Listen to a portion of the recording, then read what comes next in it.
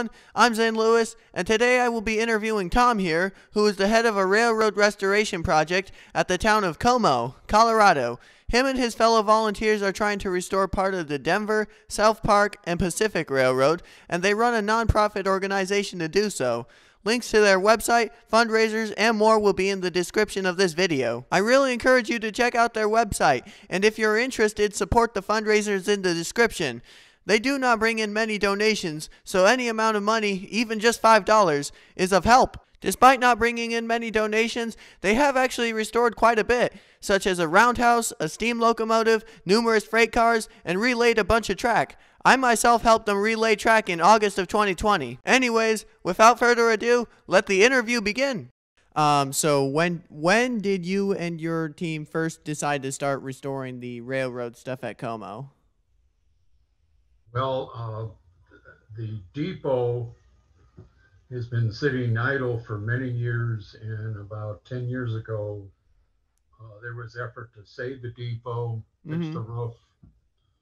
And if you go on the website, you'll see the photos of, there's two websites to look at: Denver South Park and Pacific Railway Historical Society and the South Park Rail Society. Both those websites have photos of the depot and the condition that it was. And that's how it all started, was to save the depot.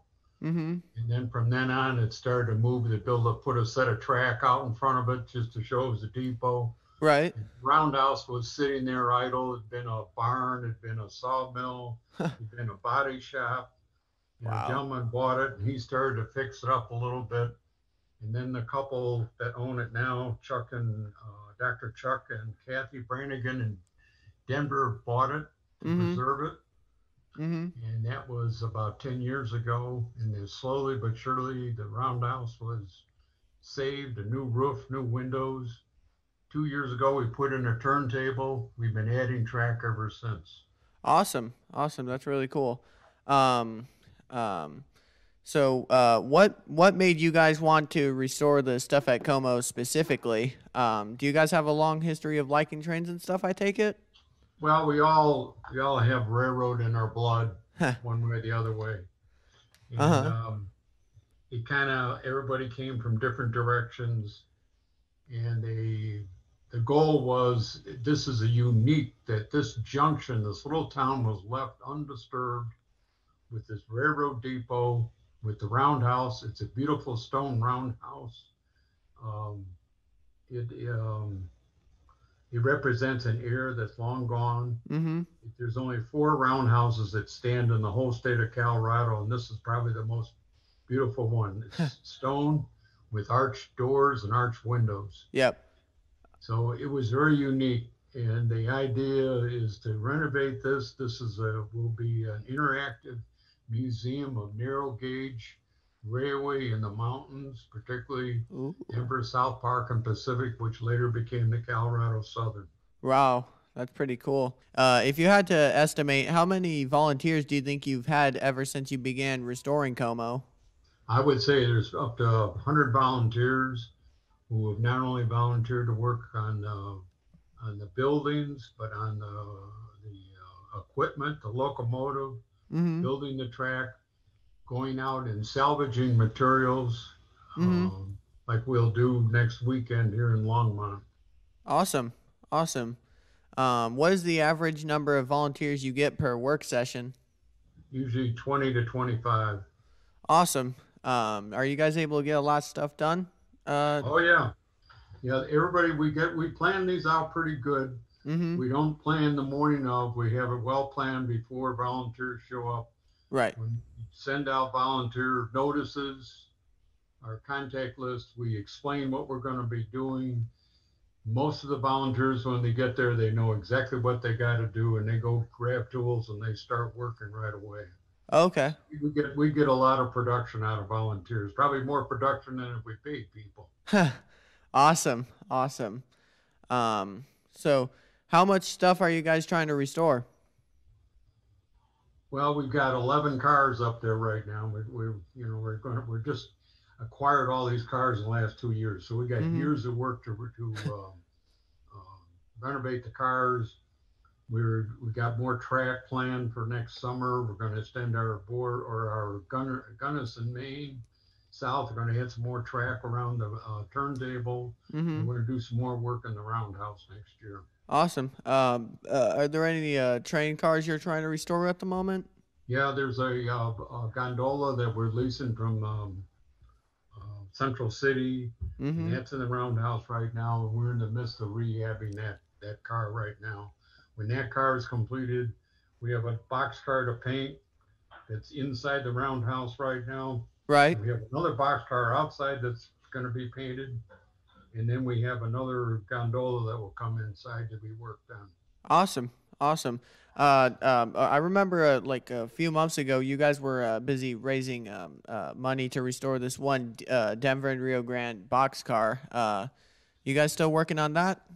Yeah, that one, the one that you saw, we've it's in pretty good condition, and we were raising money just to get it there. When we Mm-hmm. did raise the money to bring it there, it came from Kansas. Okay. Private owner donated it to us. Uh-huh. Yeah, yeah, I put the link to your guys' fundraisers in my video descriptions. By the way, I always put a little thing at the end of my railroad videos about what you guys do and to try and get people to donate and stuff. Yeah, Yep. So how much progress would you guys or would you say you guys have made? And have you? we've made a lot of progress, Awesome. particularly the last 2 years. We have two volunteers that show up with equipment, a Bobcat and a John Deere with a construction tractor with a backhoe. Huh. They live right nearby, and they bring their equipment there. We help them with the fuel, Mm-hmm. and they've been great volunteers. That's And awesome. for them, we still be doing a lot by hand. Uh-huh. Have you finished the majority of what you want to do? Yeah, we're on schedule. We were a little behind this year because of COVID, COVID, yeah. because we have a few volunteers that do not want to come up during the COVID. Yep. But we expect next year this will be settled down. We'll be at full blast. Right. Right.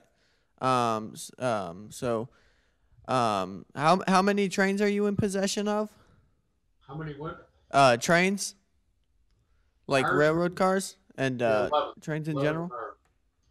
11? Okay. Um and then you guys own a steam engine, right? The Klondike? There's a steam engine up there, Mm-hmm. and they're working on that right now. They're working on the drivers, and they got to get prepare a compressor in there, Right. and that should be coming along. Hopefully that'll be done by next spring. Wait, so is the engine operational or Yeah, it's operational. okay. We did not operate it this past year because we really didn't want to encourage any crowds up there under the Yeah. pandemic conditions. Yep. So we decided to start working on the locomotive. It was a good time to do it. And so hopefully the work will be done by next spring. And then next year, Saturday, August 15th, will be Borealis Pass Railroad Day. Uh-huh. And Saturday the 15th. Okay. All right. Uh We're planning that right now. That's awesome. That's awesome. Do you guys have any plans to acquire any more trains and stuff? Not at the moment. We got our hands full. I Unless bet. something comes up Uh-huh. once in a lifetime, because when these things come up, you got to grab them. Yeah. You can't pass up historical things. Yep. It Yep. could disappear, could be scrapped or thrown Right. away or whatever. So you got to grab it when the grabbing is good. Right. So you guys own if I'm remembering correctly, I think you guys own like the remains of a diesel, right? You have what? A diesel engine? Oh, we have a little diesel engine, and it needs an engine. We have the engine there. You just got to get to that too this winter. Hopefully, we can get that new motor put in, and we'll have a little diesel engine just to move the cars around. Okay. Okay. Move the cars around. Cause like when I last saw it, I think it was just I think you guys just had like the trucks or something on it, and Yeah, so we had I think when you were there, the engine was out. okay. So are you guys rebuilding the cab on that? Well, he's got to get the engine in first. Okay.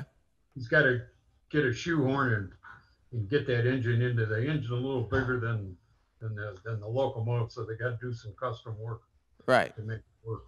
Right. What's your guys' work season? Work season starts in, well, actually, work season is all year long. Okay. Work in Como is from May to September, early October, depending on weather. But during the off months, we're busy trying to acquire materials. Okay. Like next weekend, we plan to retrieve about 500 ties. Okay. We all up to Como and then we saw them down. Uh-huh. That's pretty cool. So is there anything specific that you guys are trying to restore at the moment? No, just keeping up with, you know, just moving ahead, rebuilding the track, Mm-hmm. extending the track, working on the 4319 gondola that's sitting in the roundhouse right now. It's an Okay. original Colorado and Southern car. Was built during World War One, and it was actually built in the shops of the Colorado Southern Railway in Denver itself. Wow, that's really cool. You guys acquired a boxcar from the Boreas Pass, right? Right. Okay. And that boxcar had been saved by the Forest Service. The Forest Service has decided probably be better to have it down where all the other cars are. Mm-hmm. So that was brought down about 2 months ago. Oh And wow. we got a position right in front of the depot where people can see it. Mm-hmm. And there'll be a staircase, and in the summer it'll be open up. You can go in and see what the inside of the car looks like. We Oh. just got to get it painted, hopefully next summer. Okay, that's really cool. Is that the boxcar? Is that the Colorado and Southern boxcar that you guys have a Yeah, fundraiser link to on your yeah, website? it's a different type. Okay. And then we acquired another box car. It was sitting in a cornfield or a pasture somewhere down in Orthe, Colorado, and that was just acquired about a month ago. Okay. Does not have wheels, so we had a set of wheels. It's sitting on wheels right now at the roundhouse. Awesome. Um, let's see. So where do you guys get your supplies from, like railroad track and stuff like that? Well, track we've acquired. The city of Breckenridge at one point was going to build a railroad, and they never did. They acquired a lot of rail about 20 years ago in an auction. Mm-hmm. We've gotten all that rail now up to Como. We're planning on acquiring some railroad up here in Longmont in the future that's left over from an industrial branch. Mm-hmm. Ties, switch ties, bridge timbers, we've recovered with the help of the Burlington Northern over the last 4 years. Mm-hmm. Do you get any of your railroad track from any major railroad like Union Pacific or BNSF? Now, Okay. we have not had luck with Union Pacific. Burlington Northern's been very helpful. Yep. Yep. So do they just give it to you for free or? Well, we got to go recover it. We have to go on their property. We have to sign forms, donation documents, insurance, Uh-huh. and the volunteers all got to be safety certified. You got to be very careful. Right. You have to have Burlington employees on the property at the time. Mm-hmm. Trucks, everything. We hire a contractor that's certified by the railroad. And we plan this very concise, like I am next Saturday. We go in, we stay away from the track. We de-spike all the ties. It takes a lot of work. We bundle the ties up into bundles. We strap them. Wow. And then we load them on the trucks and bring them up to Como. Okay. I'm hoping to recover 500 more ties. If we recover those 500 ties, we brought up to Como 2,500 ties in the last 4 years. Wow, that's a lot. So how far are you guys building out the railroad track for? Well, the extension of the property that we either own or lease, and we have right now in a straight line, we have about a half mile of track, plus another quarter mile of the radius track around the turntable. We're probably going to add another quarter of a mile next summer, and I don't know what our plans are after that. Okay. Yeah, because when I volunteered for you guys, I remember like you guys said something about like how you guys wanted to extend a bit farther, but like you would run into this guy's property and that guy like really doesn't like you or something. Well, that somebody told you that. I don't know that. No, we Yeah. have good relationship with everybody up there. Oh, okay. The question if somebody wants a railroad in their backyard. So we haven't gotten to that point yet, but Yeah. good relationships with everybody in the town of Como. Matter of fact, the Como residents come over and help a lot. They come over on work days and they bring food and they stand there and they cheer us on. And they're very, our neighbor right across the street, Andrew Zimmerman, he and Uh-huh. his son have come over many times. Andrew helped me put up a new fence.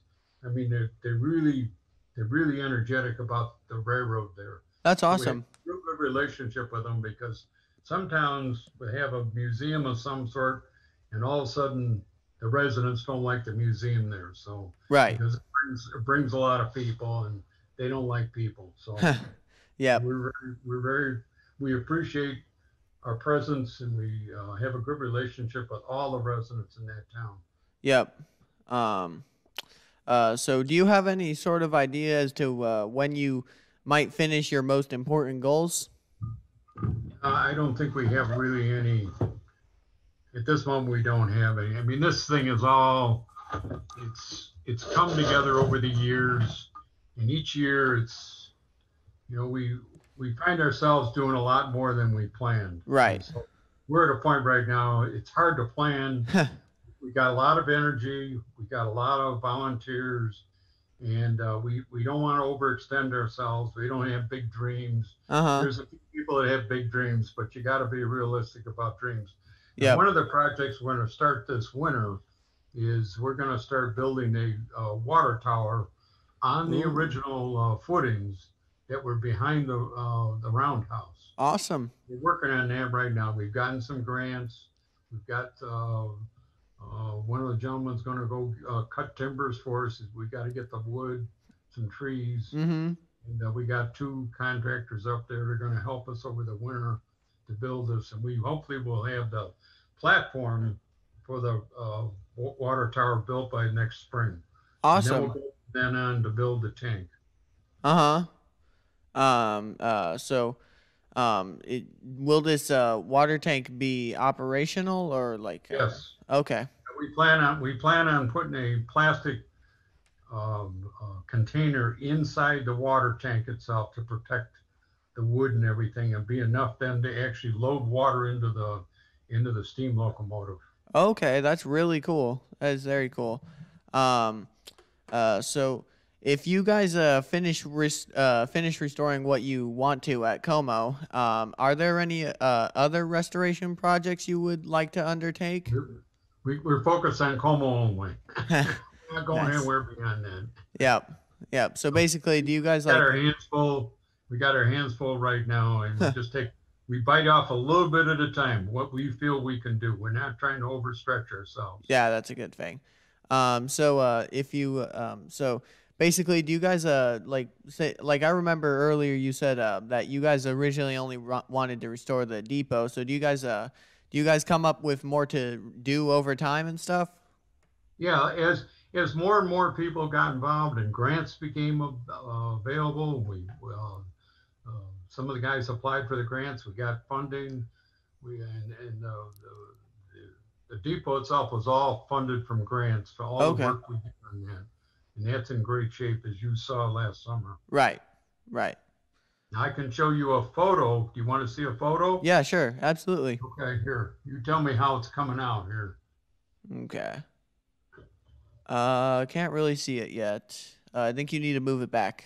There. Okay, there we go. That's How's pretty that? cool. Yeah. Wow. How long ago was that? That's over a year ago. Okay. Wow, you guys have gotten a lot done, it seems like.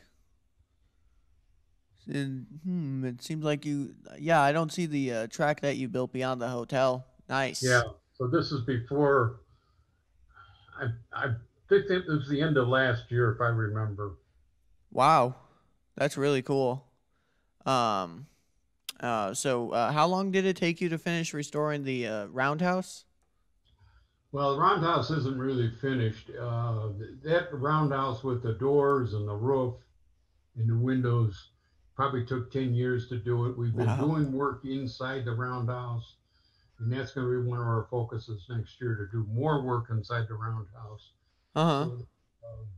So we cleaned out not this summer, but the summer of 19, we cleaned out a lot of stuff out of that roundhouse. It would have been a catch-all for a print shop and a catch-all for an old water drilling wagon, and we were able to find homes for that equipment and move it out. Provided us more room in the roundhouse. Our plans are eventually to have a wood floor through the whole roundhouse. Oh, okay. Right Um, now, we have a portion of a wood floor in the shop, and we've got gravel in three of the tracks inside the roundhouse, and we have a pit that we worked on 2 years ago, and the locomotive is sitting in that pit right now where they can work on it. awesome. Anyways, how can people help you guys restore the Denver South Park and Pacific Railroad at Como? Well, you can go on our website, put your name in there, send us a check. That's how you can help. And then you guys have any specific fundraisers they can donate to? Well, the only really fundraiser we have is Boreas Pass Day, which is August 15th. Mm-hmm. So, and I said that was August 15th next summer, right? Right. Yeah, Uh, here's the, okay. Nice. it just got printed about a week ago. That's pretty cool. Yeah. Um, so don't you guys still have the fundraisers for those two box cars though? Like the Well, yeah, you can, if you go to the South Park Rail Society site, mm-hmm. okay? And in there, there's a chance there to, it's like a GoFundMe type thing. Right. If you go in there, you'll see donation, and you press the button and you enter in there, and you can enter information. Right. Send checks. Yep. Yeah, Checks I actually come to my house here. huh. Yeah, I remember I donated to that Good. D&RGW boxcar fund you guys have. So that was pretty cool. Anyways, if I might ask you, what is your favorite railroad and what's your favorite train? Well, I'm from Chicago, Okay. and my original interest in railroading was electric railroads, Ooh. and my favorite railroad was the Chicago North Shore and Milwaukee Railway Huh. railroad that ran between downtown Chicago and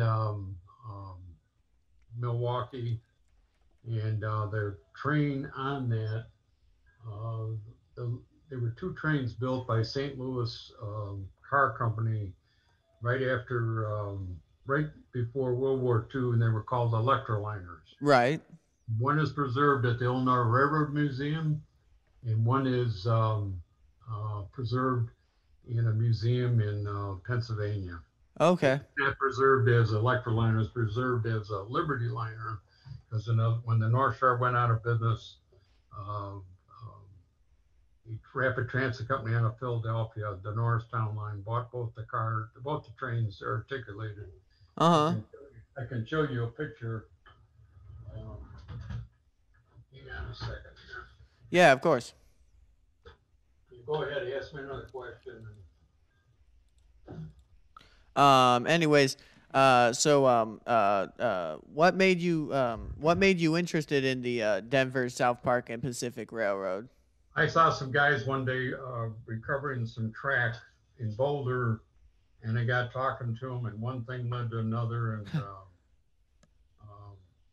I was involved. And so I got originally involved just helping as a track person, but then they couldn't find any ties. Mm-hmm. And I said, well, let me help you see if I can find some ties for you. Well, one thing led to another, and I found the tie, and I was able to locate ties in Broomfield, Colorado, which is just below me. And that was 4 years ago. Mm-hmm. And I was able to recover 500 ties. Wow. So I got one thing after another. Right. Here's a photo of the electric liner right here. Ooh, that's pretty cool. Um, wow. So there's only two left, two Yeah, remaining? there was only two ever built. Okay. Were articulated, and when they came to Chicago, they ran on the Chicago L system, so they had to have the short cars. They had to be narrow, so they fit with the regular rapid transit cars. How fast were they? Hmm? How fast were they? They would clock speeds on the Skokie Valley route up to 90 miles an hour. Wow. Wow. They ran every day for 20 years. They made each set made 6 trips a day. Awesome. That's really cool. And then when they weren't in service, usually in the weekends, they would put some other cars in. Mm-hmm. That's pretty cool. Are you into any modern trains? Not really. Yeah. No. Yep. They all look alike today. What made you interested in trains originally? I was a little younger than you. I was in Utica, New York, and I went down to used to take the bus down to the YMCA to take swim lessons, and the station was right there. Mm-hmm. And I was watching all these big locomotives in the New York Central Station, and that was the beginning. Then I had a Lionel train set, and one thing led to another. Wow, that's really cool. Anyways, yeah, it's been a great interview. I'm really thankful that you were able to find the time to be able to do this. Sorry it's taken me so long. Yeah, don't worry, it's been fine. So anyways, I really hope that some people are able to, that people who watch this will go to your website and check it out, and maybe consider donating, and maybe even you'll even get a new volunteer or something. Because because what you guys are doing is amazing, and you guys are doing it without very much money, without very much assistance, really. But and you guys, it's preserving the past, and the past is something that deserves to be remembered, even no matter how big or small. And your guys' project will ensure that the Como Railroad can be remembered for years into the future. Yeah, and it's an opportunity for you, people your age, and people that are just now coming up to appreciate what really happened, what brought commerce and what built many communities, and how these communities, Como was only brought there because of the railroad. It was a junction. Yeah, that's for sure. It had 3,000 people in it, I understand. Yeah.